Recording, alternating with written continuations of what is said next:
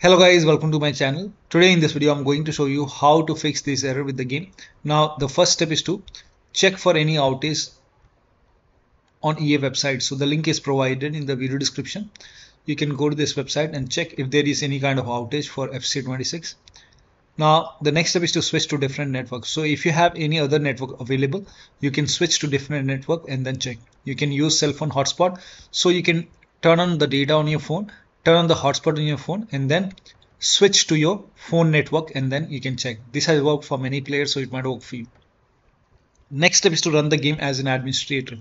Now for this, you can go to the game installation folder, open the game folder, and then find the game exe file. Make a right click on the game exe file, select properties, go to this tab, and then put a check on the box which says run this program as an administrator. Hit apply, click on OK, launch the game, and then check. Still not working. Make sure date, time zone and region is correct. At the bottom right here you can see the date and time. Make a right click on adjust date and time. Make sure set time zone automatically. If this is off, turn it on. Also set time automatically. If this is off, turn it on, and then click on sync now. Sync now is important. Then go to time and language, and then go to language and region, and make sure your country is selected over here, and then launch the game. Next step is to allow the game exe file to your antivirus program. So if you're using any third-party antivirus, then allow the game exe file to your antivirus program. If you're using Windows Security, go to Privacy and Security, Windows Security, Virus and Threat Protection. Scroll down at the bottom, you will see Manage Ransomware Protection. Click on it. Click on Allow an app through control folder access. Click on Yes to allow.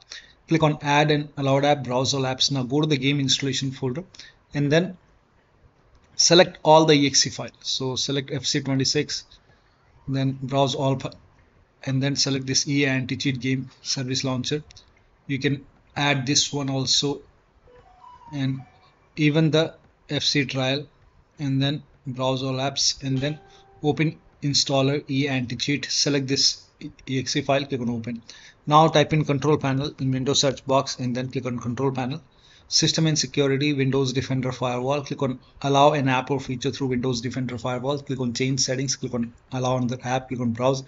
Go to the game installation folder and go to, select all the exe file, all the FC26 exe file. In my case, it is already added. Once you add the game, now you can launch the game and then check.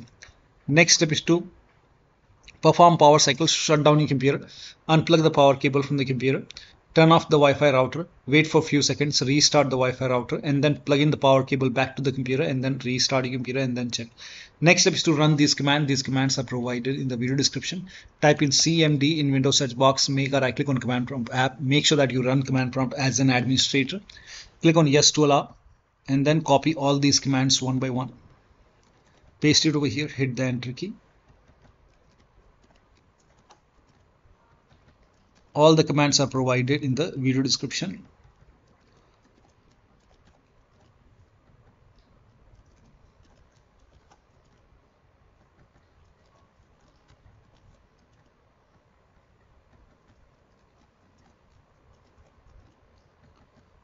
Now once you run all these commands, now restart your computer.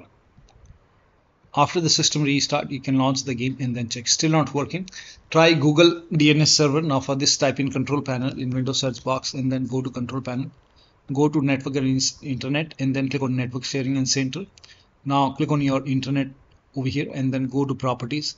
Now on this, now over here select internet protocol version 4 TCP IPv4, and then click on properties. Select use following DNS server address. Type in 8 and then 888. For alternate, type in 8844. Click on validate settings upon exit, and then click on OK. Close this. Now you can relaunch the game and then check. Still not working.